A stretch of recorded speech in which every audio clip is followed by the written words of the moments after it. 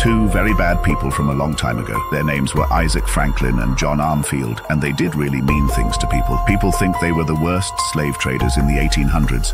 They controlled the market for selling fancy girls in many big cities in the US. They made a lot of money by moving 10,000 people as slaves. These fancy girls were the most profitable slaves, especially if they had light skin. People would pay a huge amount of money for them, like $2,000. To give you an idea, a skilled craftsman would have to work for 10 years to make that much money. With $2,000, you could buy 500 acres of land and 5 really good horses. Isaac and John saw slaves as things they owned, and fancy girls were like fancy designer handbags to them. They even made jokes about the women they bought and sold in their letters, which made their friendship stronger. Subscribe this channel and join us to watch such videos daily.